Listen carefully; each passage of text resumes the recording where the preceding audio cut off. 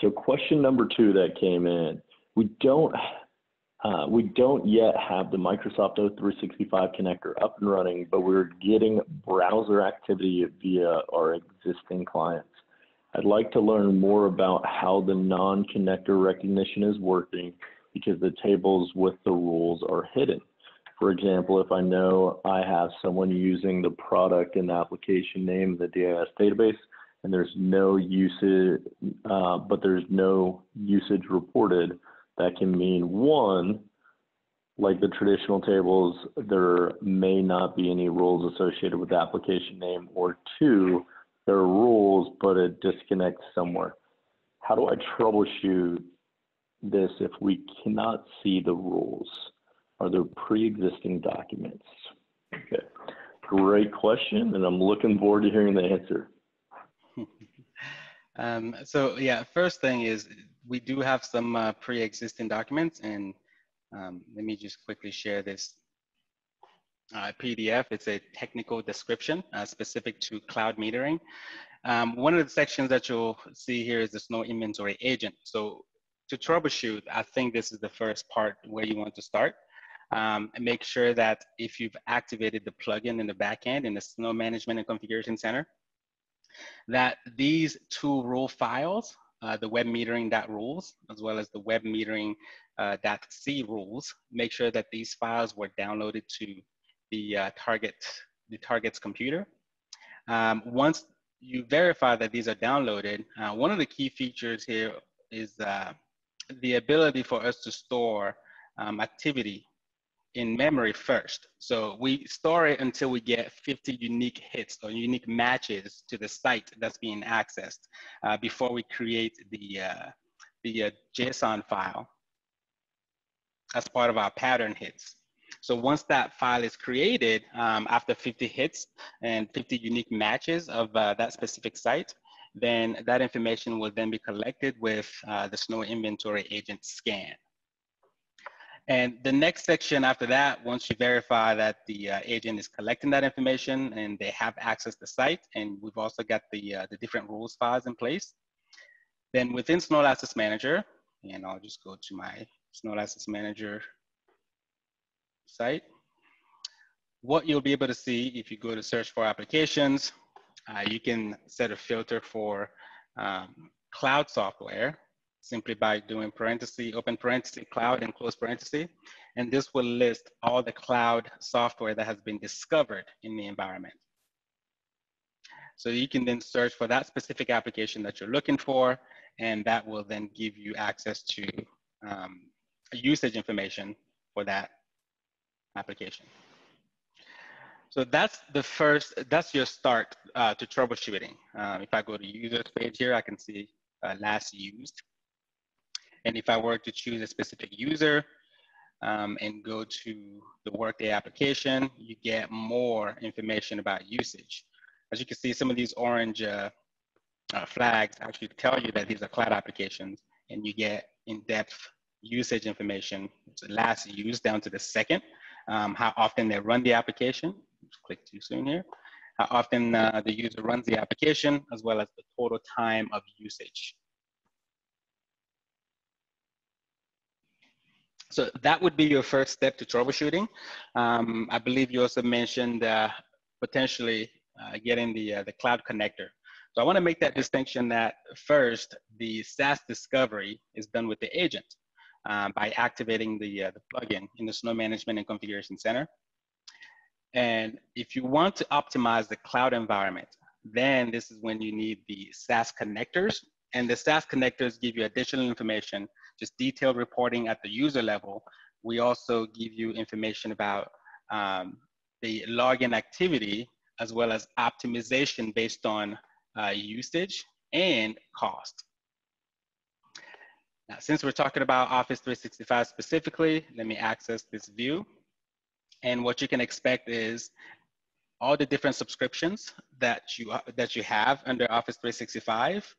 And drilling down, you can see the assigned users at a subscription level, as well as the usage information. So I can see active in the last 7 days, active in the last 30 days, and even active more than 365 days ago. So these are optimization candidates. Scrolling up, I can go to my assigned subscriptions, and this gives you a quick view of what you have available versus what you, the number of subscriptions that you've assigned already. And from a cost perspective, this is the real optimization piece, is being able to see the cost savings based on users without login activity. So I can see here active more than 365 days ago. So potential optimization cost of $2,486. So just wanted to call that out. What you get with the agent is the SaaS discovery, and then the Snow for SaaS that gives you advanced reporting as well as optimization capabilities based on usage and spend. Comes with the Snow for SaaS connectors. So hopefully that answers your question. Please let me know if you have any other ones.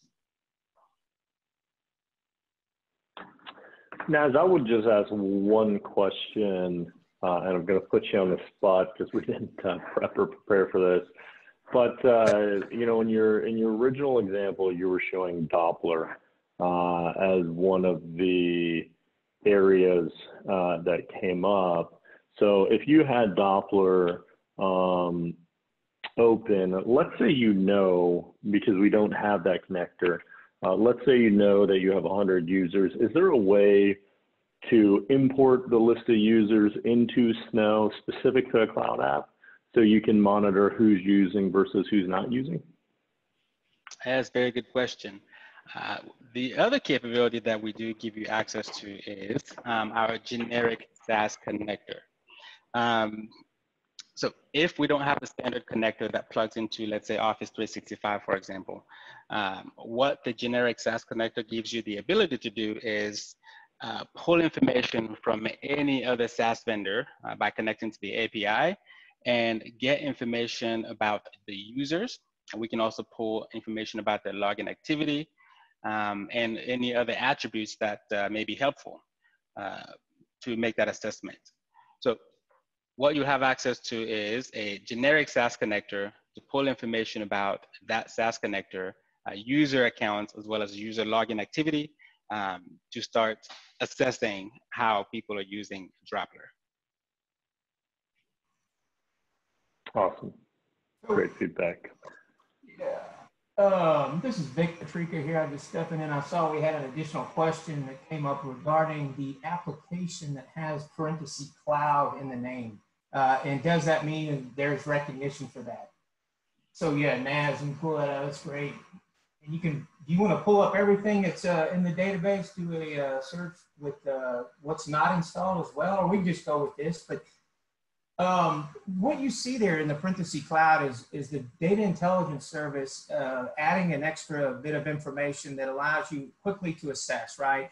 So when you go into your environment, if you're deploying Snow and you're bringing all this data in, you're going to have application names that, you know, span the universe, right? It's nice to have a little bit of a breadcrumb there to help you associate or know which applications are which, right? So this is just one way for you to quickly search and assess that these are recognized cloud applications, right? These are pure SaaS applications that are being run in the cloud. If you notice under the installation column there in the grid, you'll see that there's a 0 there. That's because our client has not detected a physical install. It is only the usage that we're collecting, and obviously the in-depth usage, right, from the device or computer and the name, the user that's associated with it. So yes, to answer the question, everything is within the database with the parenthesis cloud is a recognized app. And then just to go back to what Naz had mentioned earlier about the 50 pattern matches, that's how we continue to grow our application database, right? As Snow being crowdsourced across the world, 4,500 plus customers, we collect new data. So, you know, when we introduced this functionality, we had about 1,000 recognized SaaS applications, and now we're pushing through thousands and thousands. So, and that's all about us getting those unique patterns, matching them up, and then doing the rule generation after we do our research. So hopefully that helped. Oh, I see perfect on there. That means I did my job.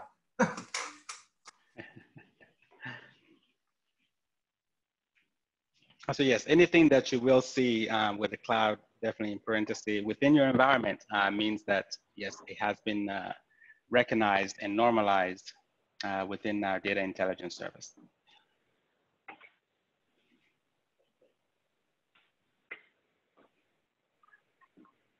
Perfect.